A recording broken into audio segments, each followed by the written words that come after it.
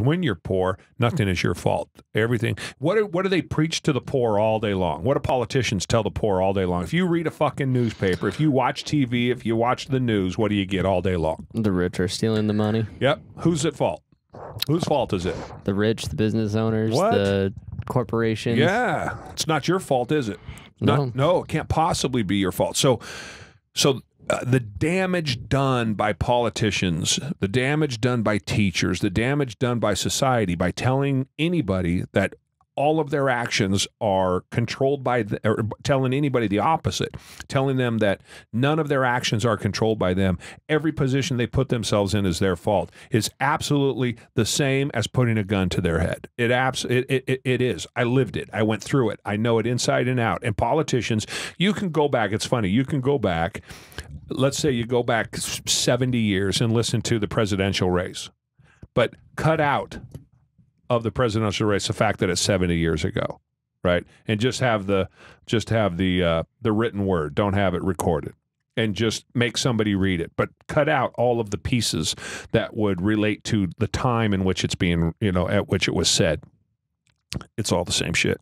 Yeah. It's the same shit for 70 fucking years. Probably the same shit for 150 years, as far as I know. But for a long, long time, it's this bullshit about how it's not your fault. We're here to help you. The rich is stealing from the poor.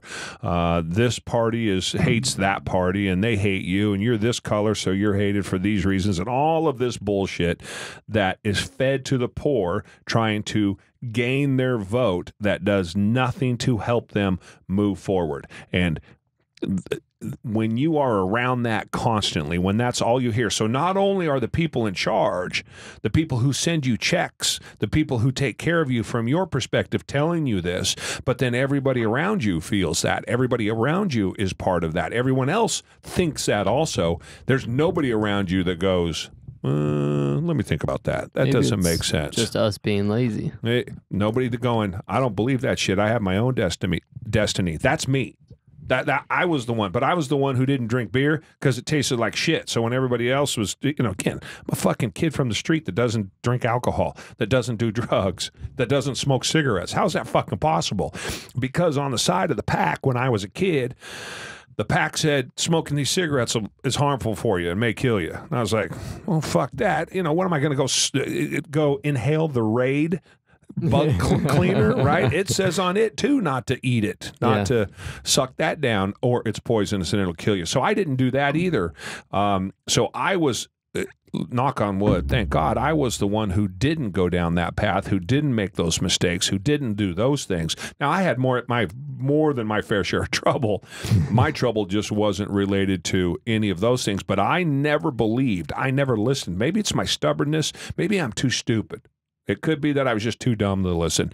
Maybe I was too stupid to know that I couldn't get out, and I wouldn't blame anybody else. I was too stupid not to blame. And I'm sure, and I don't remember anything specific, but in the recesses of my mind as I think about it, I'm sure that I was questioned as to why I'm putting in the effort.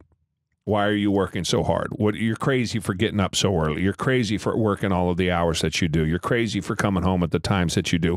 I'm sure you're crazy to work for that fucking job. That job's a piece of shit. It's below you, all of that. Meanwhile, you're standing on the street corner.